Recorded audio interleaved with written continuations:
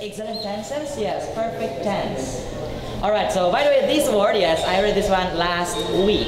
Yes, and I was amazed. Oh my god, this is the meaning of the word perfect. Okay, so perfect, yes, came from the word, or from the Latin word, which means perfectus. Yes, so meaning complete or done. Yes, that's why, yes, when you are going to construct, yes, in grammar, yes, especially past perfect tense, yes, because this one, past perfect, so it means that this one, plus quantum perfectus. So it means that, yes. Yes, but yes, actually, yes, it's true, because sometimes our student may ask, "Teacher, what's the meaning of the word perfect, right?"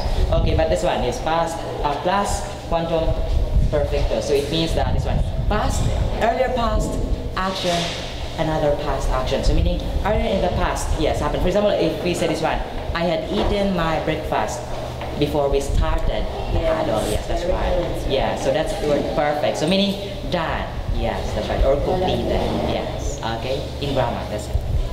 Good morning. Yes. Okay, thank you. So those who are still confused, let's review our grammar. Okay. So anyways, those who have talent trainings, are we here?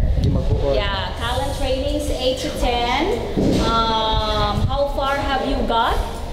From Lapu-Lapu to Sampo. Okay, I believe you're enjoying your talent trainings, right? So I hope your enthusiasm to learn Kalan are still there, or is still there.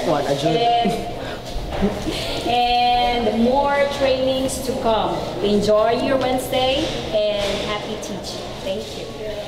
And don't